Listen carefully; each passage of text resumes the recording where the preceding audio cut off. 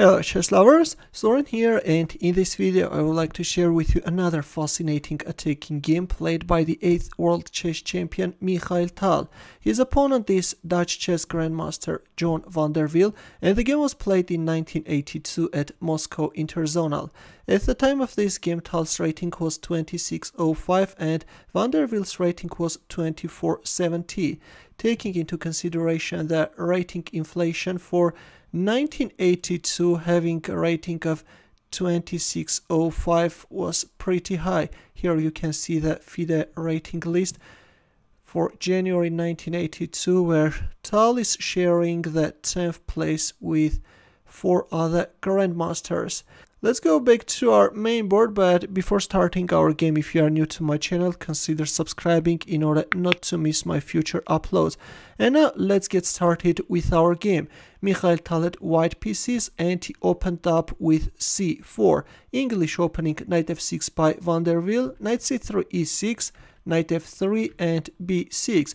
This is an invitation to enter the Queen's Indian defense if white plays d4, but Mikhail Tal declines the offer, preferring to fight in a less known territories, and he went for e4, bishop b7 and bishop d3. In his previous game against Lev Polugaevsky, Tal chose d3 and he actually didn't achieve much with that move. That's why in this move he came up with bishop d3, c5 by van der Wiel, white castles kingside, knight c6 e5, knight g4 and bishop e4. White is pinning the knight, not allowing black to win a pawn. Queen c8, black is overprotecting the bishop and already the threat is to win the pawn. It turns out that van der Wiel had this position previously in a game against Kulikovsky, where white went for rook e1. But in here, Mikhail Tal made a novelty, and instead of indirectly protecting his pawn, he went for a pawn sacrifice and played d3. This pawn sacrifice was a new idea that was actually recognized as one of the best novelties of 1982 by the Informator team. Black accepted the sacrifice and captured on e5, but let's see, where's white's compensation? Knight takes e5, knight takes e5 and f4. And there it goes. By advancing his f-pawn, white wants to launch an immediate attack. White has already castled kingside. On the other hand, black king is still in the center, and all Mikhail Tal needs is an attack. Knight c6, another interesting move is bishop takes e4. This is also a good alternative. But again, white has a nice attack, you know. Again, in this case, white has a nice attack. In our game after f4, we have knight c6 and f5. Here van der Wiel played g6, trying to get rid of white's f-pawn, but it was better to play h5. A move suggested by the engine, and from a human perspective, a bit difficult to come up with this move. The idea is not to allow white queen to jump on h5, but in our game we have g6. With this move, black wants to get rid of the f-pawn, but Tal didn't even pay attention to the threat and played bishop g5. He goes for the second pawn sacrifice. G takes f5 was played, which is already a mistake. Instead, it was better to play bishop g7. And now if f6, then bishop f8. Although black is getting a cramped position, but this allows black to neutralize white's attack. But in our game we have g takes f5 and a hyper-aggressive move by Tal, bishop takes f5. This time he goes for a piece sacrifice, although I have to tell you that queen h5 was stronger. If bishop g7, then only now white can go for bishop takes f5, and if it takes f5, then knight e4.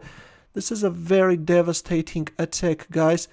Or after queen h5, if bishop e7, then once black is losing his dark squared bishop, black's position again will collapse quickly. If knight takes e7, then knight b5 is coming. Yes, if you cover that square, then bishop takes b7, white is winning. Or after bishop takes e7, if king takes e7, then rook takes f5 is coming. These are simply astounding lines, guys. And white can easily finish up black king, and then queen g7 followed by rook e1. black's position is totally lost. Let's go back, but in our game Tal chose bishop takes f5, bishop e7, but let's take a look. What if he takes f5? Then white can announce a check from e2 and then play rook e1, intensifying the pressure. If rook g8, with this move black is gaining some counter-attacking chances, and then rook takes g2 check is coming, but white is giving away his queen, after which is starting to harass black king by using the open e file, and then rook takes e7 is coming, and black is actually managing to prolong his resistance, although white stands much better. That's why in view of this line, on move 14, instead of playing bishop takes f5, it was better to play queen h5, which was a powerful move, but in our game we have it bishop takes f5, bishop e7, as mentioned above, e takes f5 was the best choice, but we have bishop e7, and now let's see how will Tal finish up his opponent. Queen h5, finally, queen h5 is on the board. Now if he takes f5, then the rook is joining the attack. If king d8, then knight d5. This is both intensifying the pressure and is not allowing black king to escape. After queen h5, we have bishop takes g5 and queen takes g5. Knight e7, well, if he takes f5, then again rook e1 check is coming, and again white is winning. In our game, after queen takes g5, we have knight e7 and bishop e4. With this move, Tal is opening up the rook's path, and what is more important, he is neutralizing the possible threats from the g file and the long diagonal. Black captured on e4, and we have knight takes e4, queen c6, and now you can pause the video and try to find Mikhail Tal's next move. Ready? This time Tal played rook takes f7. Look at this, guys. This move is simply blowing apart black's position.